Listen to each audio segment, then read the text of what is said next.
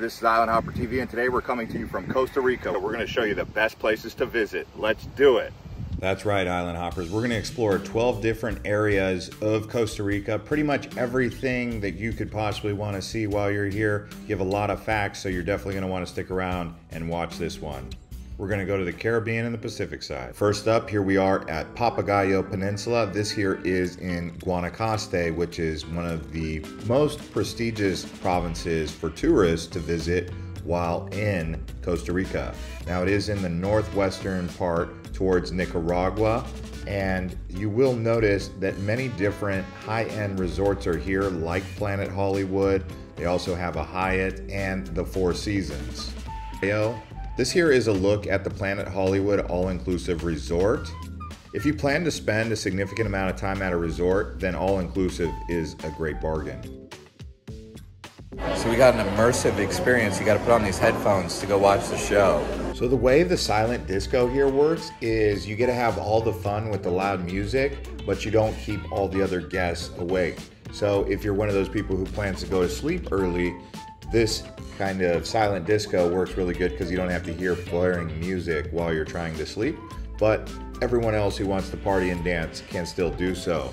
There's also rockin' parties at the beach in the daytime, so it's a really fun place here at the Planet Hollywood, but consider the Hyatt or Four Seasons. Now here we are in a town called Pacifico. This beach is called Cocos Playa, or Playa del Cocos. Being that it sits on the Pacific Ocean side of Costa Rica, you can expect the beaches to be white sand, but not like you will get on the Caribbean side. Now, if you wanted to arrive here in Papagayo, you would land at Liberia Airport. To get down to Papagayo is about 35 to 40 minutes by car. So keep that in mind when choosing to visit here. Now, there are several beach areas south of Papagayo, like Cocos Beach and several others. This is all going to be many different beaches all the way down to Las Catalinas, and then you come into the southern part of Guanacaste. Now at Las Catalinas, there are several resorts here at Las Catalinas that may be interesting to you, but if you check out Playa Danita, this area right here, you can walk around. Playa Portrero. It's more of a relaxing vibe than you're gonna get in other places across Costa Rica. So consider this whole area of Guanacaste. It's really a popular place with foreigners. Another area that I would suggest checking out is Playa Flamingo. So you've got lots of options here in this area. Now we're actually headed south a bit. We're going to Tamarindo. The nickname for Tamarindo is Tamagringo. No pun intended. Hopefully no one gets offended by that. It's just a fun nickname that the locals have given to Tamarindo because there are so many foreigners here.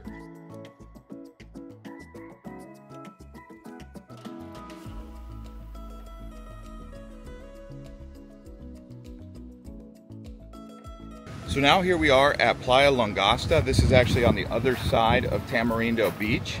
And let me flip the camera around here. You can see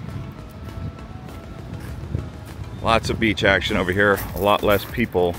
They've got some condos over here and some resort style living occidentals over here. See, they got professional massage, but trees, really a beautiful place here. So I just showed you Playa Longosta, which is a lot more relaxed. Now we're just gonna walk around Tamarindo here. This is where most of the people hang out, do beach activities, go out on sunset cruises, go out and do some tours around the surrounding beaches. Just a nice area to hang out. So this is a look at the beach on Tamarindo.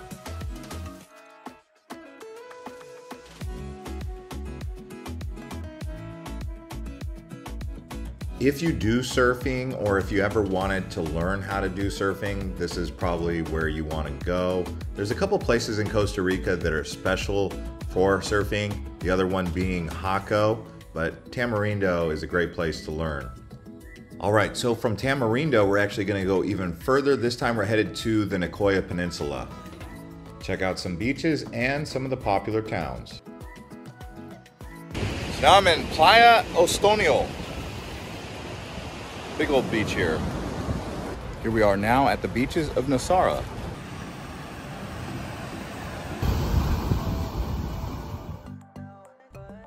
They say Nosara is like how Tamarindo was 10 to 15 years ago. So it's a bit harder to get to because it's a bit further south, about an hour away. But people are starting to migrate down here. So if you're looking for something a little bit more tame than Tamarindo, you might just like the area around Nosara. They've got lots of beaches here in this whole region. We're even gonna go further south to Samara. So this whole area right here is some of the most up and coming parts of Costa Rica. Now here we are in Samara, this beautiful town in the northern part of Nicoya. Now, if you ask me which one I prefer more, Nosara or Samara, I'm gonna go with Samara, just because there's so much more in the area that I really like. Also, if you go a little bit further south, you will see wild parrots just flying around. And I really enjoy being in a place like that. I stayed at a Marriott down there at Punta Islita, and that was just awesome. So that was about 30 minutes south of Samara. Lots of dirt roads out here, so it's not as developed. And again, if you wanted to actually get here, the best airport to arrive into is going to be Liberia. If you came in from San Jose, it would probably take you 3 or 4 hours. They do have smaller commuter regional airports, but I would say still, Liberia is probably your best bet. I actually rented a car at the Liberia airport, and then I was just driving all across Nicoya and around the Punta Arenas area.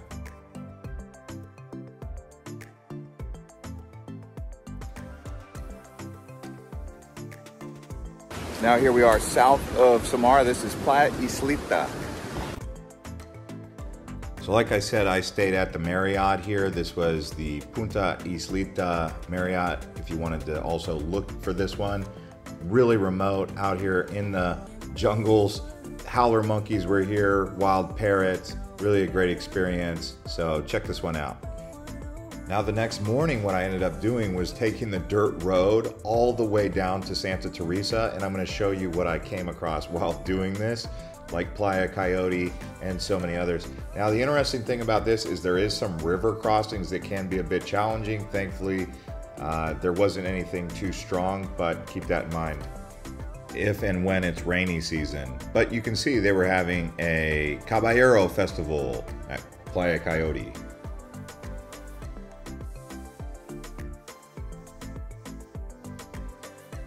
Well, after quite a crazy ride, about 2.5 to 3 hours from Samara, or Islitas, I've arrived in Playa Hermosa, just outside of Santa Teresa.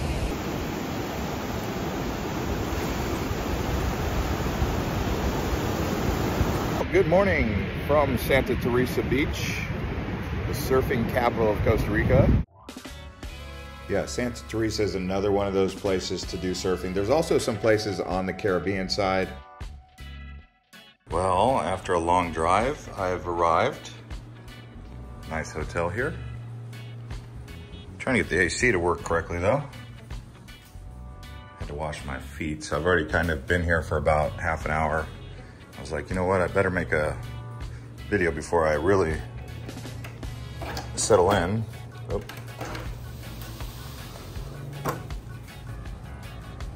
Nice little patio here. Cool. All right, Santa Teresa Beach. Sunsets, surfing, waterfalls, and some really unique nighttime vibes you'll find here in the jungles around Santa Teresa. Now remember, the Nicoya Peninsula is one of the blue zones in the world. There's only 5, and Nicoya is one of them. That's a place where people live to be 100 years or older, more often than other places around the world.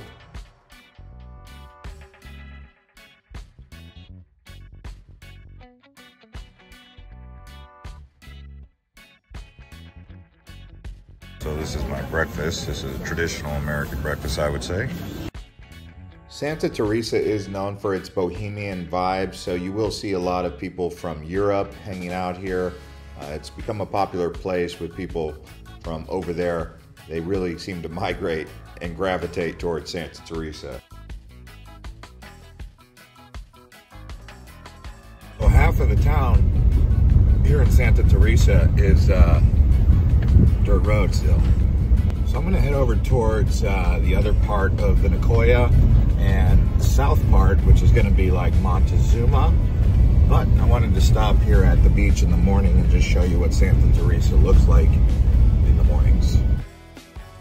Another way to get around the dirt roads here in Santa Teresa in the southern part of Nicoya is one of these all-terrain vehicles, side by side. So I would suggest considering getting one of these because, you know, the dirt roads, it handles better. It's a little bit more equipped for this region. But once you go down from Santa Teresa to Montezuma, it takes around 35 minutes, maybe an hour, just depending on traffic.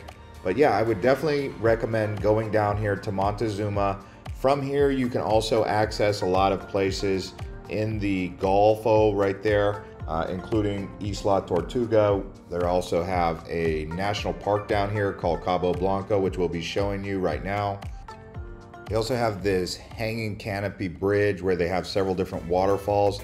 Like I said, this Montezuma area really is impressive. And if you ask me which one I prefer, Santa Teresa or Montezuma, I'm gonna say Santa Teresa has more infrastructure, probably better hotels, but Montezuma, just the vibes down here are really amazing. So definitely worth checking out. It's really close to Santa Teresa if you just wanna do a day trip down here.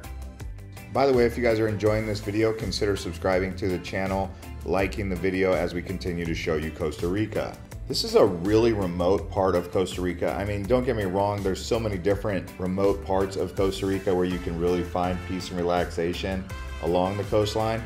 But Montezuma is one of those places where you can really chill out and relax and find eco resorts, just totally out there off-grid, immersed with the locals, still at a hotel. Also, down here in Montezuma, they do have turtle releases where they hatch the turtles and then they release the little babies out into the ocean. That's fun. That happens around sunset. You'll have to check if they're going to be doing that when you're there. I don't know the exact schedule. I think it varies. Also, they have a bit more nightlife that I like down here in Montezuma. It might not be for everyone, but for me, it was better. Also, they had a lot of lobsters and seafood fresh catches here that I didn't see in Santa Teresa. Yeah, so what we're gonna do now is we're actually gonna show you around the Cabo Blanco National Park area. Here in Cabo Blanco, they have a hike. Make sure you get the hours right because they close a bit early. They have different openings and stuff. So make sure you pay attention to that before coming all the way down here. But when you're in Cabo Blanco, be ready to see lots of different wildlife. You never know what you'll see out here. Lots of howler monkeys though.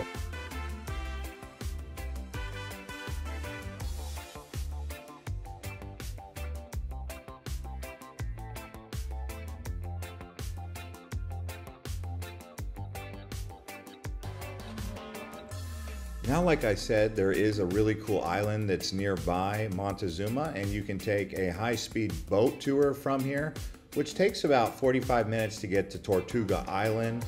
And I would say this is probably the most beautiful island in Costa Rica, right here at the tip of the Nicoya Peninsula. So definitely add this to your list of things to do when in Santa Teresa or Montezuma.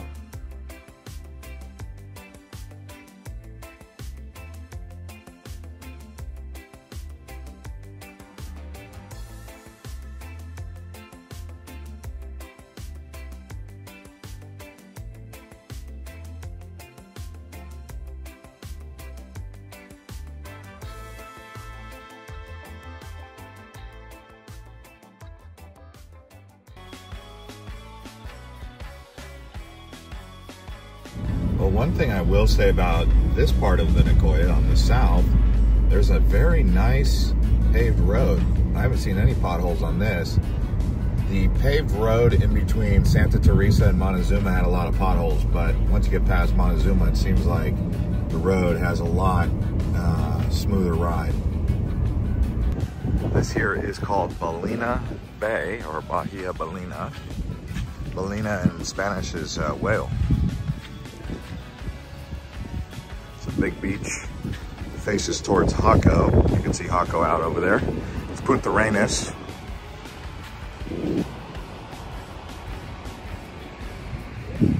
So many rivers here.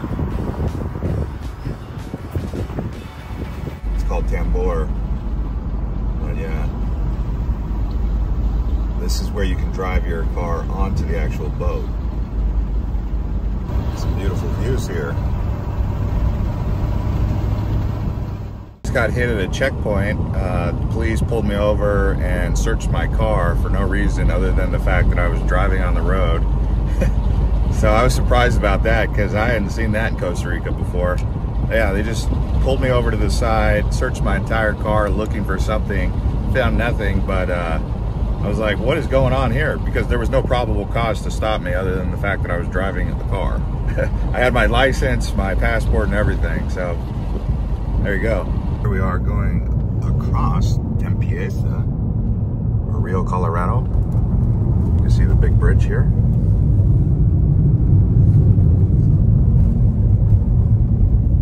All right, on the way to Monteverde here. We're off Highway 1 and we're going through a town called Las Hundas. And this is about an hour and a half away from Monteverde.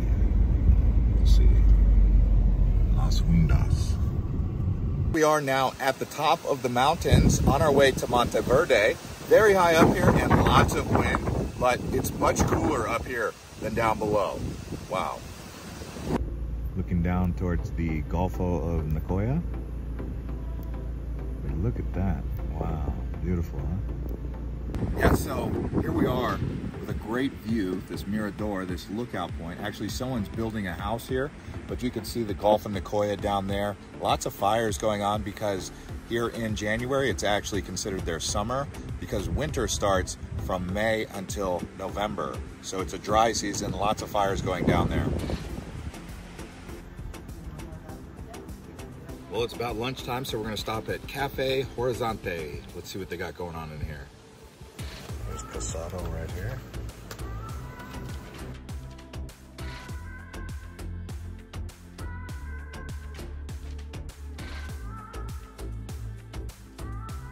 All right, this is called the A-frame house here. Got an upstairs. So it's a 2-bedroom. It's perfect. And then you step outside, you've got a jacuzzi, which I'll be firing up here in a minute. And while in Monteverde, what I ended up doing was a nighttime jungle safari hike. Doing a night walk. This is called the Kinkajou Nocturnal Night Walk, starting at 5:30. It's $33 a person. Let's go see what's in here. Right before the night walk, we got a rainbow. Look at that.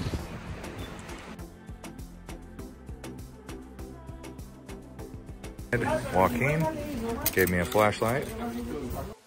So while I was out here, I did see a kinkajou. I also saw a toucan that was sleeping, several other birds of paradise animals that you would see out here. Also a frog and a little snake, along with a tarantula. So you never know what kind of creatures are out here, but you'll definitely see some animals.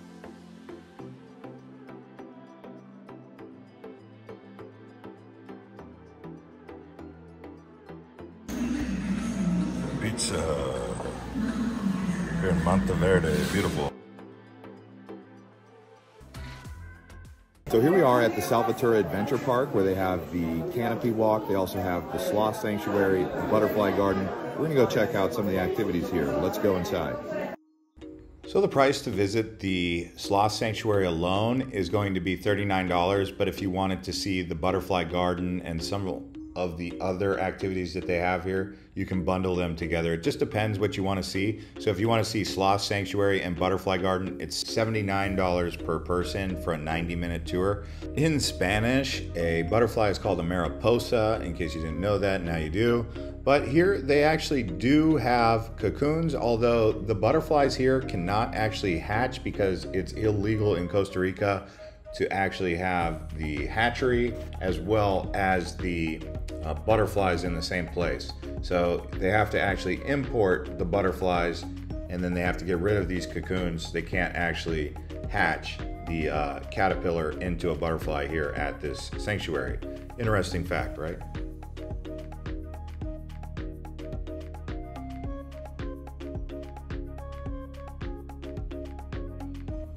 So after you actually go into the butterfly sanctuary, then you can go check out the sloths. I actually really enjoyed seeing all these sloths. In case you're wondering where they get the sloths, well, they're usually animals that have been injured in the wild. Maybe they've been injured by a car, a motorbike, or by another animal. Some of them are blind. So, you know, you never know what kind of accident happened to one of these sloths, but that's why they're here. And they can't be released back into the wild. And the reason I bring this up is because people do want to know that.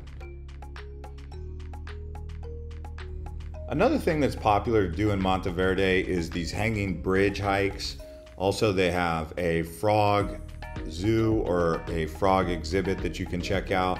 So many different activities in Monteverde, but the big thing is it's just a very beautiful cloud forest here. Now from Monteverde, I'm actually headed to La Fortuna, and along the way here you can see they've got these giant windmills which are covered in what appears to be some algae or moss, maybe mold, but yeah, just cruising to La Fortuna now. It's been raining, so I couldn't really film anything, but the rain has kind of slowed down a bit as I've gotten towards La Fortuna. Going away from the coast even more now, but it's very beautiful out here. So as you can see, I'm at Lake Arenal now. Very windy here. They have windsurfing, as you would imagine. Wow. Looks like the water level's low because it's dry season.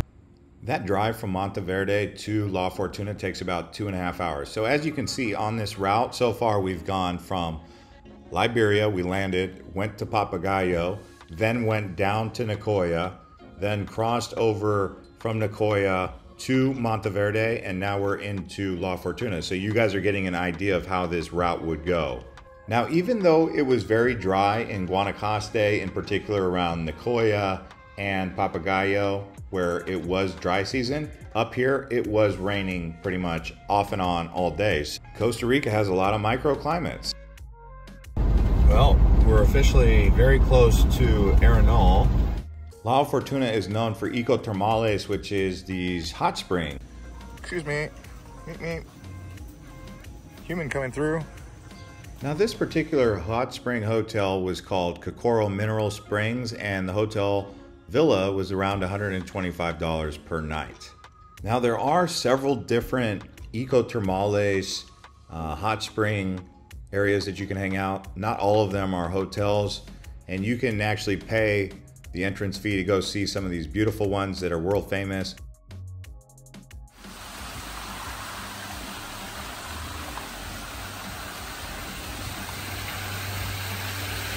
Here I am now at Ecothermales, beautiful clear hot spring.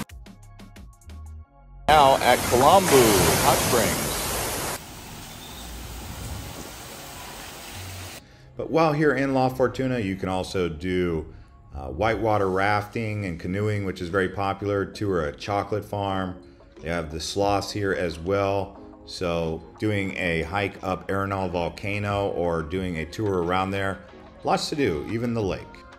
Now let's just do a quick recap of where we're at in this journey. So I would say here in La Fortuna, plan for about 2 to 3 days. Monteverde, you could do it in 24 hours, but I would suggest 48 hours. Nicoya, I would say spend around 5 days. That begins in Nosara. And then if you wanted to do Papagayo, I would say 2 to 3 days there should be fine. So as you can see, just to do this route, you're probably gonna need about 10 to 14 days. However, if you're on a time crunch and all you wanna see is a lot of places, you can really do about 1 to 2 days in each one of these places. And you don't have to really relax. You can move pretty quickly. And you could probably do this trip in about 7 days. And the good news is from La Fortuna, you can get to Liberia's airport in about 3 hours, or you could get to San Jose's airport in about 3 hours. So either way, you're close to both main airports. Got some lava rock chicken right here. Oh my gosh.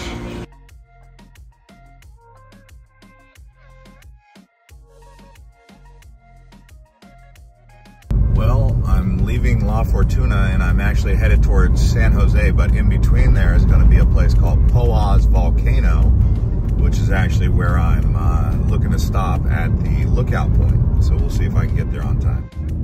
And now we're climbing the mountain. This is the mountain to get to San Jose. Poás volcano is nearby, so it'll take 25 kilometers, which is going to take around an hour. Oh, wow.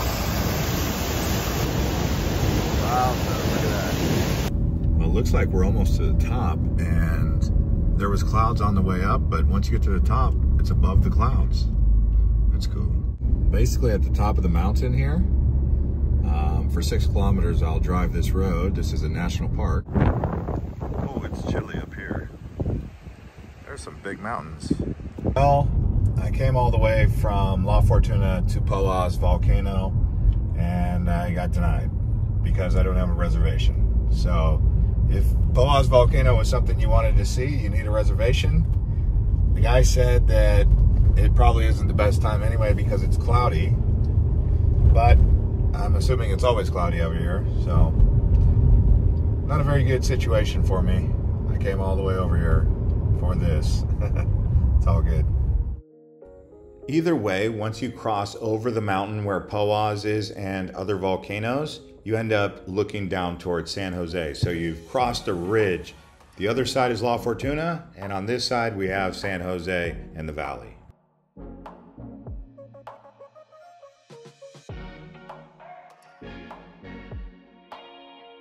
All right, well, we're officially headed down the mountain here. Quickly losing altitude. Now from San Jose here, now once you get to San Jose, obviously you're in the capital, so it's going to be the metropolis of the Costa Rican country. Here you're going to find lots of traffic, and it's not so easy to drive a rental car around San Jose, at least not as easy as it is going around the countryside. So keep that in mind. There is a central area to San Jose, and then if you stay outside of there, you're in Alajuela, which is one of the more popular areas for hotels. So I would say plan for about 24 hours in San Jose no matter what. Now just some population statistics to share with you. The city of San Jose has around 350,000, but if you include the metro area of San Jose, it's around 2.5 million. All of Costa Rica has around 5.1 million people here. So it's a pretty small country in terms of size and also in terms of population. Although with so many different areas to explore, Costa Rica feels a lot bigger, even though it's very condensed.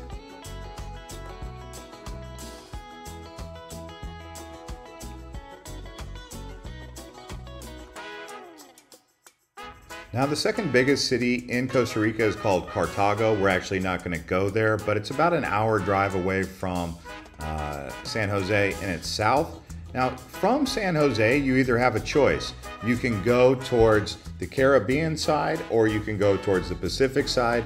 In this case, what we're actually going to do is we're going to go towards Jaco, very briefly stop through there, and that's where we're going to go towards Manuel Antonio right after that.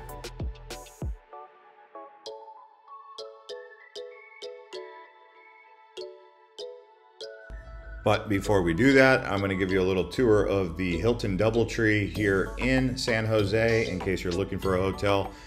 The prices do vary depending on supply and demand. You could get it for around $220 a night, but this is what it looks like. Nice resort right here in San Jose. But yeah, let's head down towards Jaco, which is about an hour and a half away. Here they're going to have a casino. It's actually one of the main party towns. I don't spend too much time here, but if you wanted to stop by for lunch, that would be great. Although some people spend their whole time in Costa Rica in Jaco.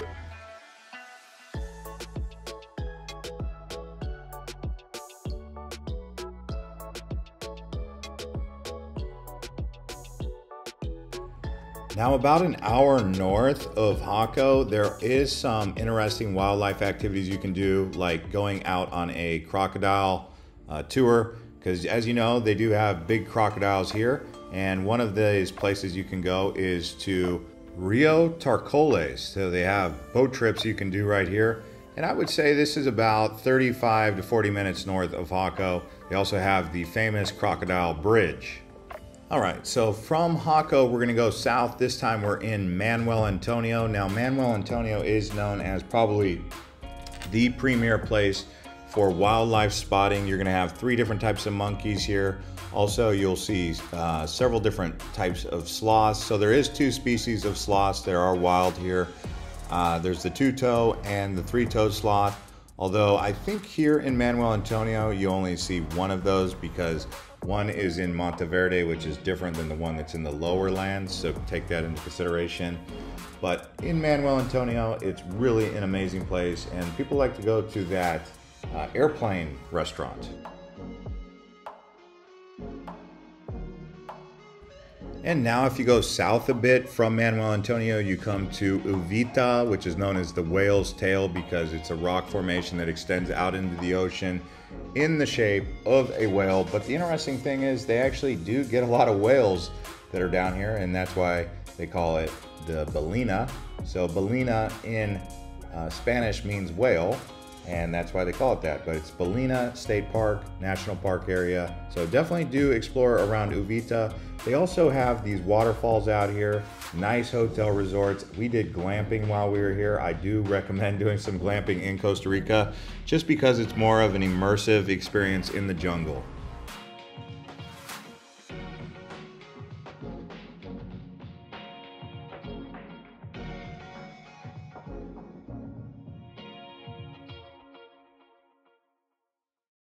And here is a look at the Ballena State Park that you go out to. It is an admission fee that does have to be paid per car or per person.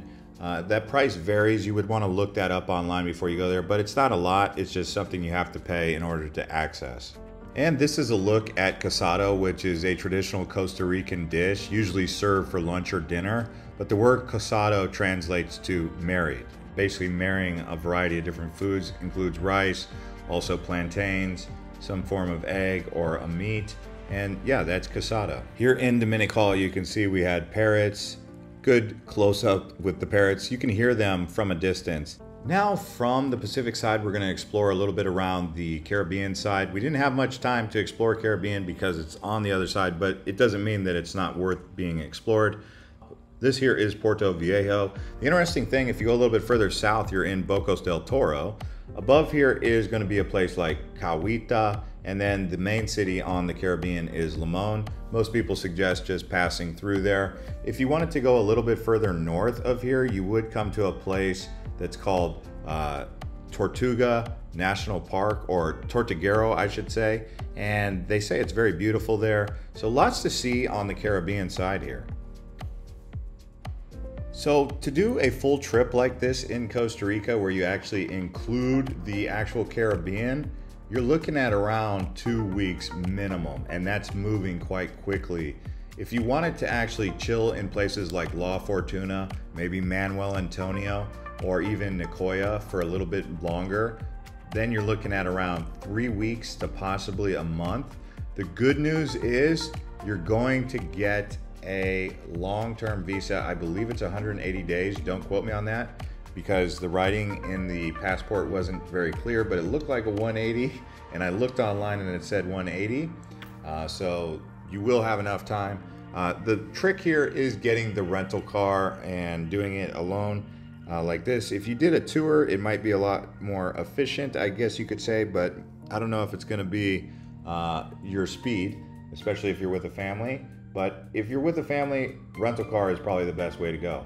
So as you can see, the Caribbean side is a little bit different vibe. They've got these tuk-tuks. They don't have those on the Pacific side, at least not that I saw. But either way, really an awesome country. As you can see, I highly recommend Costa Rica. Try to at least do 7 to 10 days your first time. If you really want to do this tour and see it as much as we did, this is almost everything. The only thing we didn't include was Corcovado in the south of the Pacific, and Quetzal in the middle of the country, as well as some of the other volcanoes. But we really included most of the main things that you would need to see.